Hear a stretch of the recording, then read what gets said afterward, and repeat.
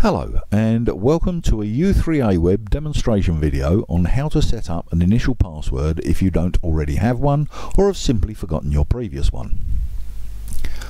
This video has been made using one of our U3A test systems, so your screen may look slightly different, but the basic functionality and location of buttons will be in a similar place. The prerequisite for gaining and or changing a password to access the members section of your U3A website is that you have an email address registered with your U3A and a membership number. So this is how the basic screen will look if you go to your U3A website address, but you are currently in the non-member section.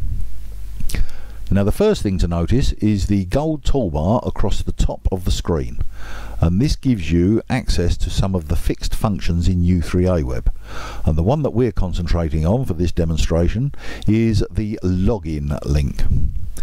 If you click on this link, a new pop-up window is presented asking you for your membership number and a password. Below this, in the bottom left hand corner of that pop-up, is a link that says forgotten password. If you simply click on this link, a new window will be presented asking you for the email address, which is the one you have registered with the U3A, and your membership number. So I will pre-populate that with an email address that we use for these demonstrations, and also the membership number of our member that we're looking at, which is 8122, and then you click on submit. Another pop-up window will appear confirming that a reset password has been emailed to the address you gave if the details are confirmed by the system.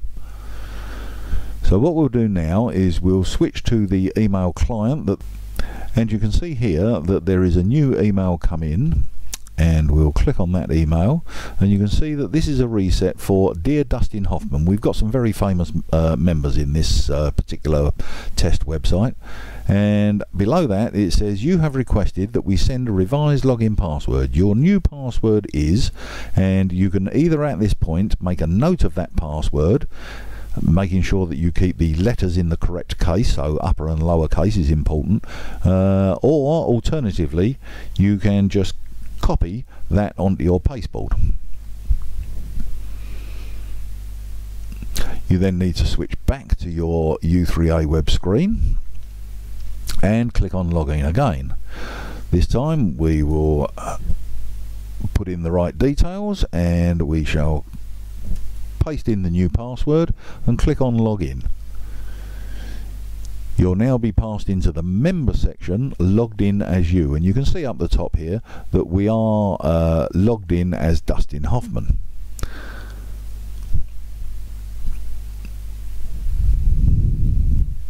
Now what you should do is you should immediately go to change password, because the system password you've got, that's all very well, but you need something that you can remember that's more personal to you and that you'll remember.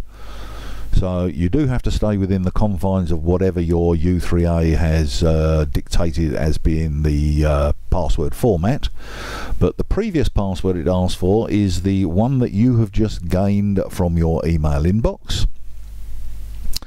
So we put that in there, and we now put in a new password.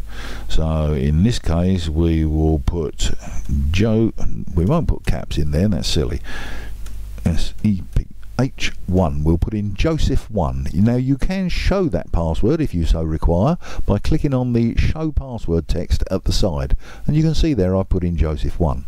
It now asks you to confirm your new password, so we'll put in Joseph1 and click on OK.